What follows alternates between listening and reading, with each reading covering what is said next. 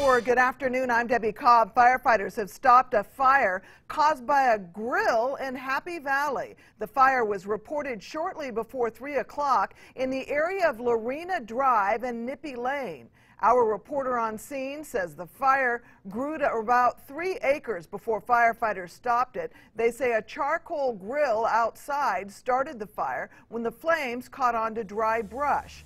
CAL FIRE issued the owner of that grill a citation. A fire broke out in this same area on Friday afternoon. The on and off ramps to Interstate 5 have reopened at this hour at Jellies Ferry